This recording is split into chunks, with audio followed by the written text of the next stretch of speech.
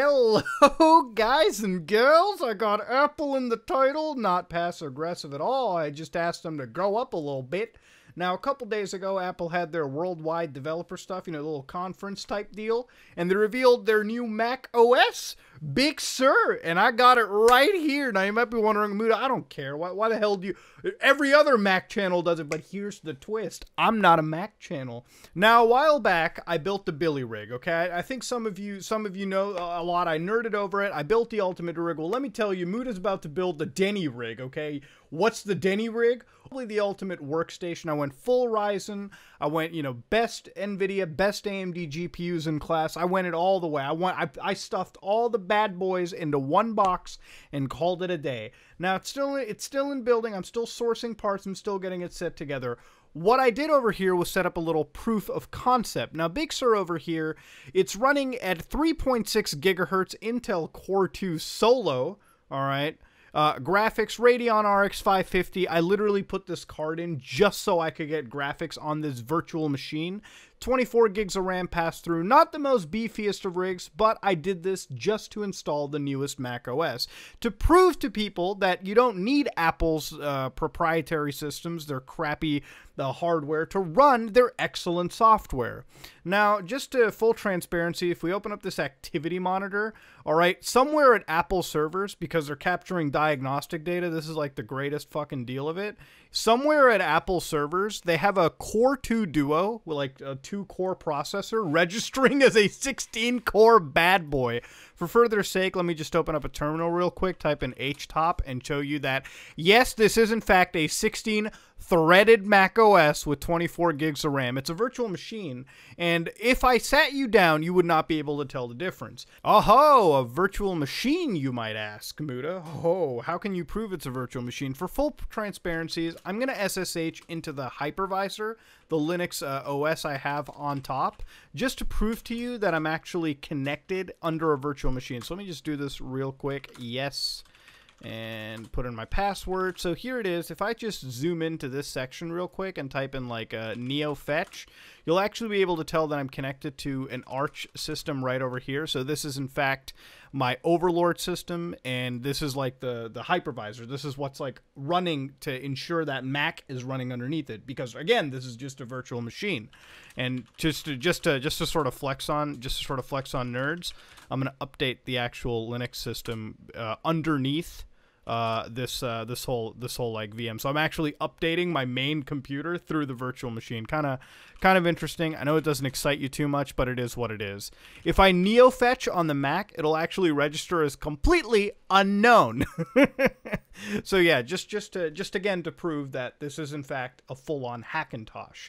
Now, with all the new technologies that have come out with Hackintosh communities, the Hackintosh people are like the ultimate Mac people, because they're people that have not purchased a Mac, but they care more about Mac than the people who have just bought a Mac themselves, if that makes any sense. And these guys have come up with technologies like OpenCore, which absolutely is amazing because it allows you to do stuff like this, and basically and then also the QEMU KVM Linux community, which actually allows you to emulate actual like full-on computers just like this, so it looks like you're running it on an actual bare metal computer, but it's just a virtual machine. Now, this isn't the only reason I'm making the video. If we go to apple.com, the reason I wanted to do it, and we can talk about Apple's crappy pricing all we wanted, but if you go to the Mac side, and why I prompted to make this video is if you go to the Mac Pro, like we're talking full-on Mac Pro, we're going to get the full daddy experience. Buy this right now. I'm just going to price one out for you. So if we go to the Mac Pro, and I guess this is the rack, which is immediately like a grand extra, they're selling you a 28-core Intel Xeon W, which is 48 threads, for like $7 grand, 7,000 US dollars, okay? Already we have racked up $13,499. To give you a comparison to this situation, this is what the Dennis computer is going to have in it. This is 5,399 Canadian dollars, which is like 3,999. So we're already less than half of whatever Apple was trying to pitch me. And this is 64 cores, 128 threads, already outclassing this Intel Xeon W, even in clock speed, and I'm pretty sure many other things right there and then. So already, you beat Apple on the CPU front. Now, for most people who are buying a Mac Pro, they're probably doing one of two things, either programming applications, compiling applications, or video editing, like me. The thing is, you need the best CPUs in class if you want to do either of those things, and Apple is selling a Pro product without it at all. It would be fine if they were selling the best of the best, but clearly they are not selling the best of the best in their highest end part, in their highest end unit, and that's already 13, that's almost 14 grand once you add the taxes. Actually over 14 grand when you add the taxes. It's kind of wild. Now the memory, which is the only saving grace, I think 1.5 terabytes, I think the $25,000 sum makes sense. It's fine. That's actually I think that's proper pricing they're giving. That's the only saving grace. Then they're giving you Radeon cards. Now, these are actually pretty decent cards. I believe it's like 2 Vega 64 GPUs that are like just like combined together, like fused into one. But bear with me for 1 second, okay? That jacks up the price 10 grand if you get 2 of those, which are basically 4 GPUs each when you really think about it. Again, 4 graphic cards for $10,800? Are you serious? What the fuck? Now, I wanted to put in some NVIDIA cards because using Adobe Premiere, you're finally able to use GPUs to actually render videos and do all the encoding stuff while you're working on projects. The problem is, all right, I'm not here to dog on AMD for any instance. AMD's great. I think AMD graphic cards are fine for people. I like NVIDIA. I like NVIDIA from a creative perspective. But when I'm trying to use this Mac, guess what? NVIDIA doesn't work. Do you want to know why NVIDIA doesn't work? No real reason. Apple just doesn't get along with them. So since 2017, 2018, ever since they entered like macOS Mojave or something, they just completely got rid of NVIDIA graphic cards. So now you're stuck with AMD stuff. Now, for full context, this is a Pro product that isn't giving you the choice between one of the 2 graphic card manufacturers. Now, granted, the GPU that they've come up with is sort of like an Apple deal. Like, they've also contributed a fair bit to research and developing this. But at the same time, if you were to buy those graphic card enclosures, which, you know, Mac supports pretty well, you only have one brand of GPU to pick from. Because as far as I know, you can't even use NVIDIA GPUs if you were to go and buy a GPU enclosure, let alone stick it right into the system. This is just one of the many things. And then they're selling you 8 terabyte SSDs for $2,600. I mean, Jesus Christ, that's pretty goddamn overkill. You're sitting at $53,899 US dollars for your shiny new Mac Pro rack, which we have already proven, okay, cannot have the highest end components when you think about it. It can't. The CPU is already outdated compared to AMD. And the only reason they do that is I'm pretty sure Apple and Intel have a deal. So until that deal is up, they're stuck in a shitty marriage. And the thing is, Apple's going to come up with their own tech later on where they're going to release their ARM processors on their actual systems. Maybe for the MacBook Airs, like the laptops, that makes sense, but I don't see how they're going to do that for Pro products. Now, even beyond all of that, when you get out of this whole situation. Okay. 53 grand? 53 grand, Muda? That's like a fucking BMW that they're selling you for, okay? So let me tell you this much. It better be the goddamn greatest product ever imaginable if it's doing that. Which, to be fair, it doesn't do it. We've already proven you can get better for cheaper. Building a PC at this point is almost like the greatest thing to do in comparison to purchasing a Mac product. And this is sort of the last bit of the video.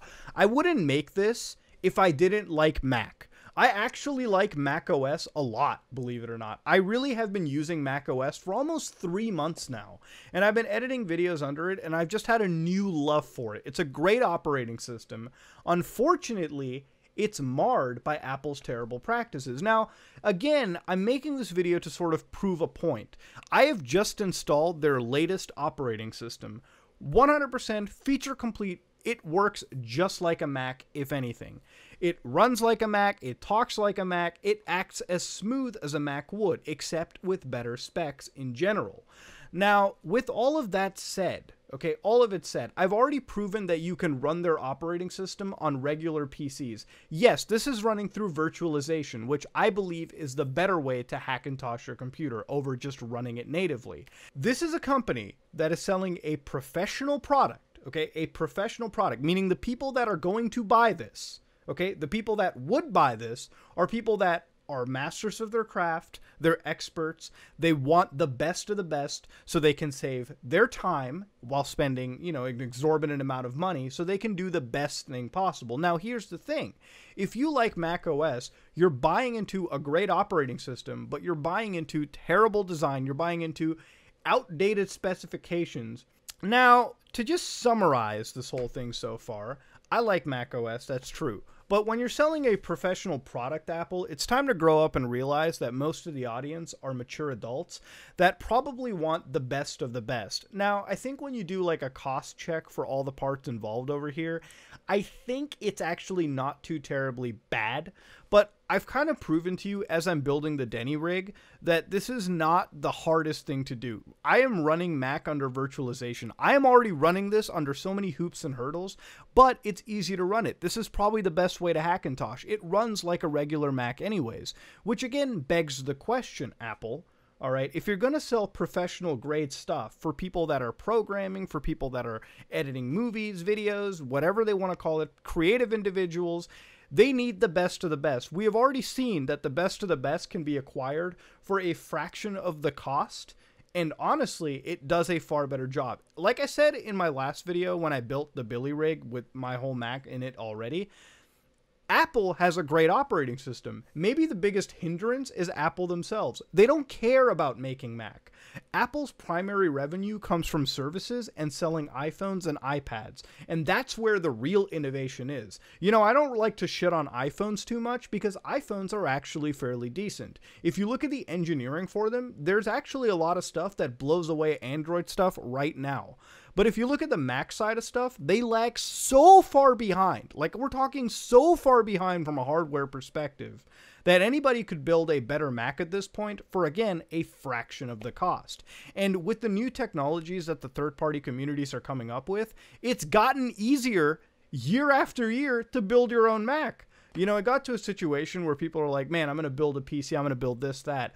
At this point, I'm just going to keep building more Macs. And while I like the software, I made this video because goddamn does Apple drive me insane with that fucking hardware. Ladies and gentlemen, this is me, Mutahara. If you like what you saw, please like, comment, and subscribe. Dislike it if you dislike it. I am